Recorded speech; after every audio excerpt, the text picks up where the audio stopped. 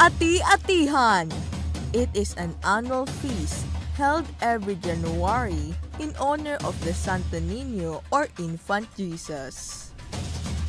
It concludes on the third Sunday in the island and town of Calibo, Aklan. The festival is accompanied by indigenous tribal costumes and weapons, music, and dances. They parade along the streets. The term Ati Atihan indicates to be like Aitas.